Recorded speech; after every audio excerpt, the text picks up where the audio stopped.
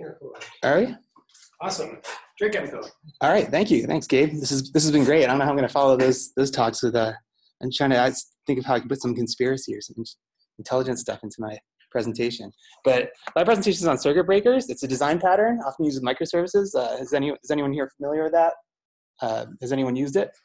Cool. This is great. So you'll learn today the basics of circuit breaking. I've been hearing this term a lot more lately. I think it's because of our industry's move towards microservices personally. So microservices are everywhere. You might have heard a lot in other talks. If you work at a technology company, you might be breaking out your monolith like we are at Ibotta into separate services, or taking business concerns that were tightly integrated into a giant code base. When we're ripping them out, putting them into services that are encapsulated and worked on by smaller teams that can work agilely. They're not constrained by monolith deployment schedules or giant tightly coupled code bases or databases. We're decoupling and decentralizing data. We're taking out tables from these giant relational databases that are tightly coupled and putting them into faster, smaller databases that are centered around a specific business concern. And they're gated by and guarded by microservices. This allows us to scale faster, develop faster, avoid a lot of the locking that comes with monolithic databases. But the problem is that there's a price, right? So with microservices, instead of being able to say, get all your customer data with one database transaction in one local process, now you have to go and make 10 different calls to 10 different microservices. There's a network layer there that causes some lag, but that's not acceptable to have slower services. We still need to have fast service, and we still want reliable service. How do we do that when you have microservices adding a lot of complexity, a lot more moving parts? And here's my friend Littlefinger from Game of Thrones. Any Game of Thrones fans out here? Here he gives you a little advice. I play a little game. I assume the worst. He's a trickster. He's a conniving guy. He's trying to take over Westeros, get the crown for himself. But this advice could also be used for microservice design. When you design a microservice, it's going to fail at some point. You have to design for it. Imagine what'll happen. What's the worst that can happen? You want it to fail fast when it does fail. You want it to fail gracefully. And you want to avoid cascading failures, meaning you have a microservice that serves a specific purpose. If that goes bad, if something goes wrong, you don't want that to hold up your entire app and crash your entire app because one small microservice went down. And if you don't design for it, it's very easy for that to happen. Here's a real world example. How can a circuit breaker help with that problem? A circuit breaker, if you look in your kitchen or your basement, wherever your circuit breaker is located, you'll see a bunch of switches. You'll see that all the switches are labeled with a specific room or specific area of the house. And what do? They trip when there's an overloaded or short circuit, cutting off current to the problem line until the issue can be safely addressed. We got our friend Garfield here demonstrating for us in picture form more eloquently than I could verbally. He's plugging in, and then he's overloading the circuit, and then bam. In the comic, the whole neighborhood power grid goes out. But in the context of microservices, you would actually have just the localized service being circumvented, and you could use the rest of the house without fear of burning it down. Just that one room would get cut off.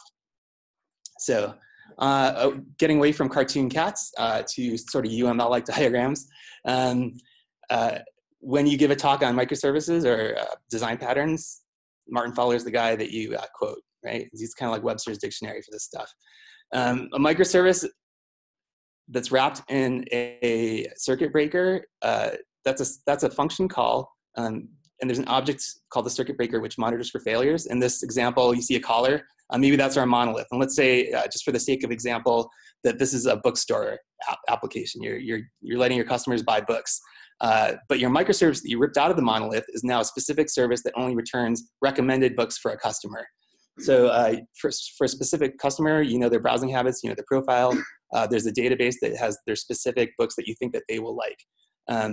This is the green state where the circuit's closed. Everything is going well, but we're monitoring for failures.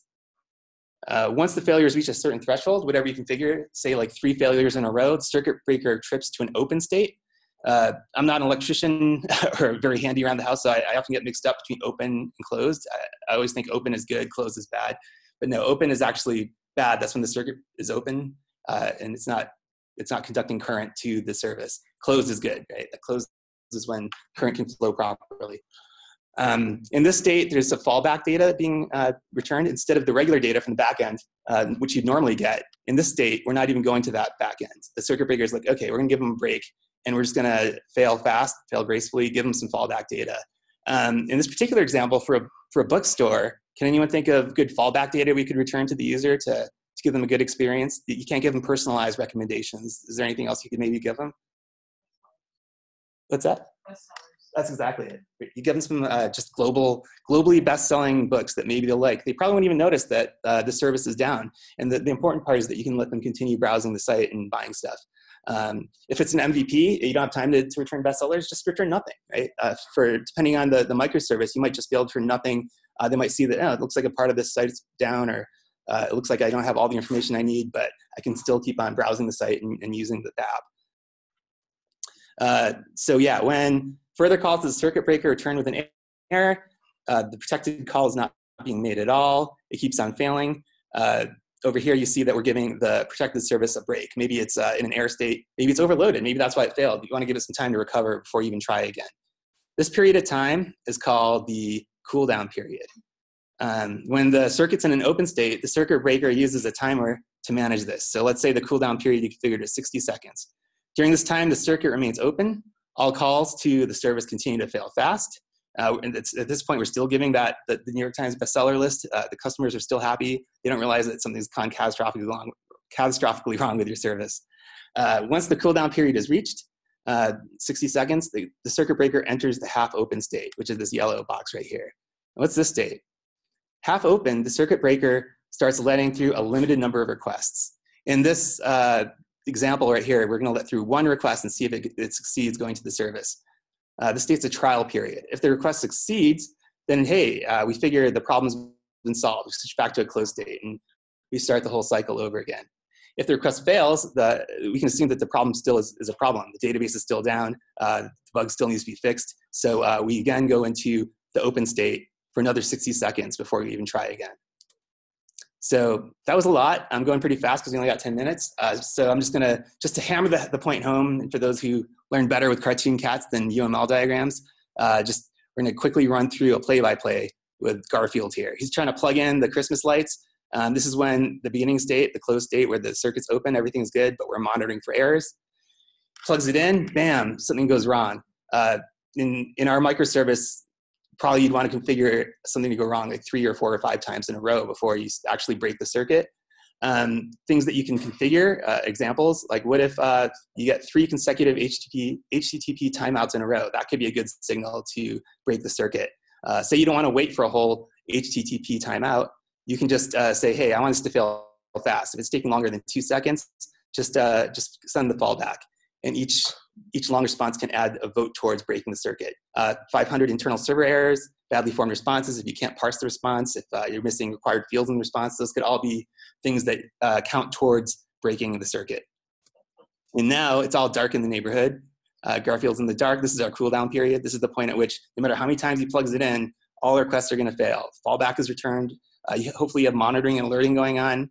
You should have a dashboard that shows when the circuit goes down. We have at Ibotta a Datadog alert or monitor set up for our circuit breaker, so we'll see something in Slack in an alerts channel, so we can go investigate if something's wrong. And here's Garfield. All of a sudden, he can start trying again because 60 seconds have passed.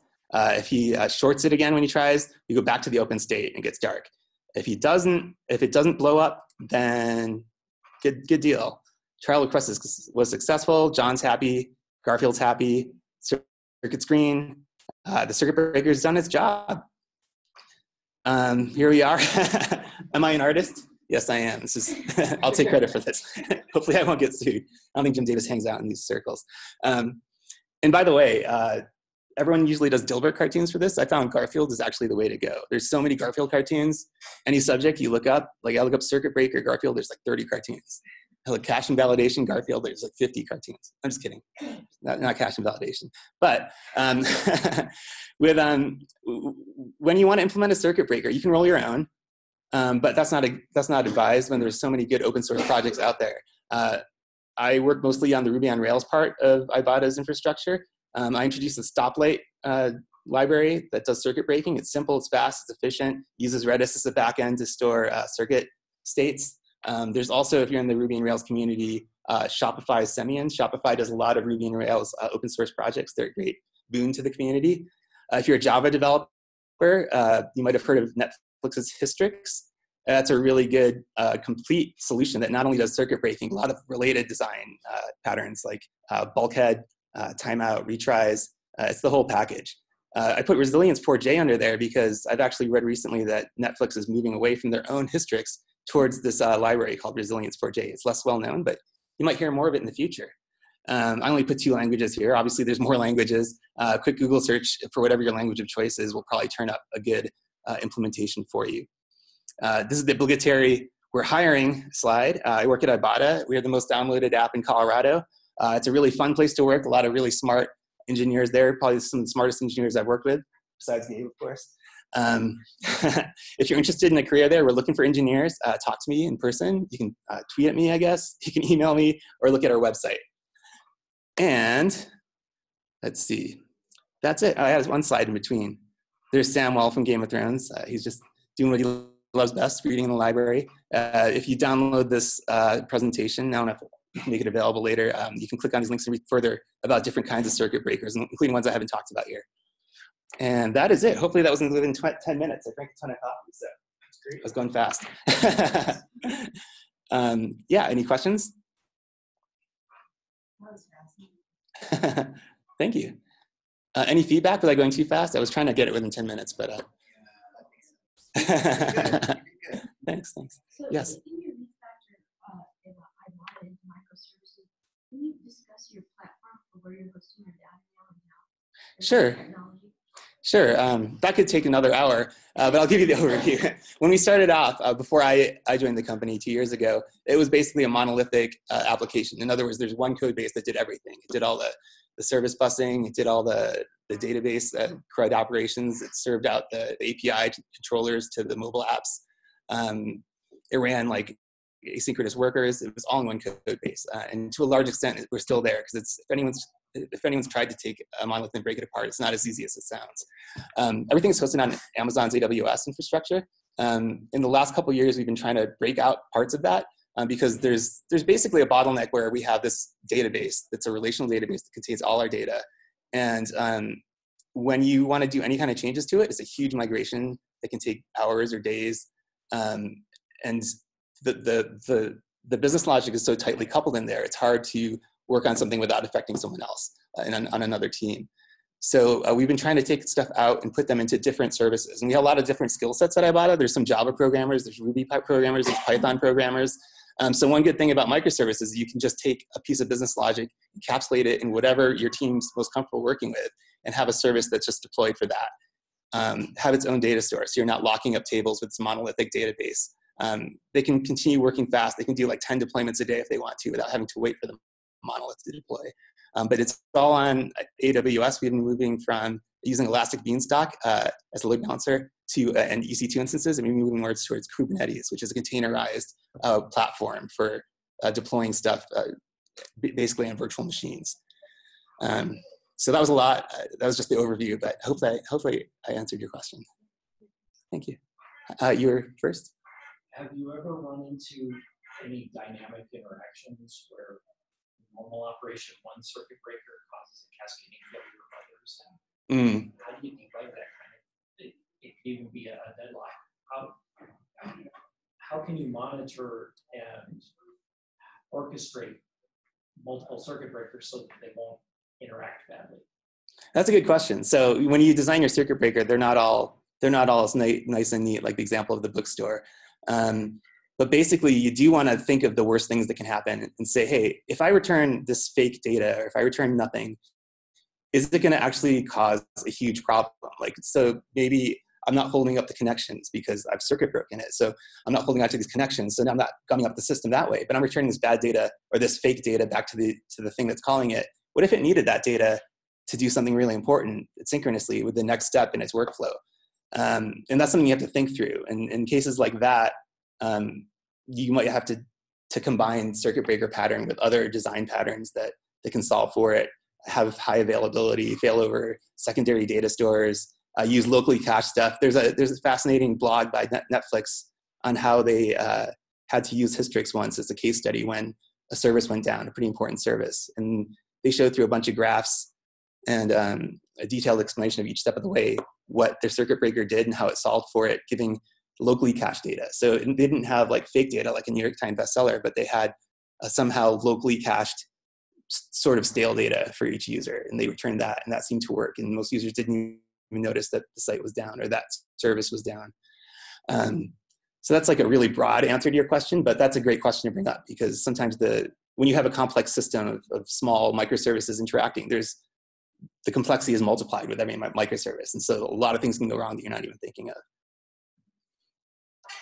Yes? I was wondering, you mentioned Elastic Beanstalk. I haven't heard that, but is it in the Elastic Stack, Elasticsearch, and some more management things? Is that used for managing the responses from microservices? Yeah, so Elastic Beanstalk is kind of the load balancer that you can use in AWS's infrastructure with their EC2 instances. So these are, a few years ago, if you had an AWS infrastructure for your services, you basically spun up EC2 instances and you had them load balanced so that all requests came through an Elastic Beanstalk load balancer. And the ELB can spin up more copies and scale as you need it. If it saw a lot of traffic and you set it up to scale, it could just spin up more instances to serve on the back end and run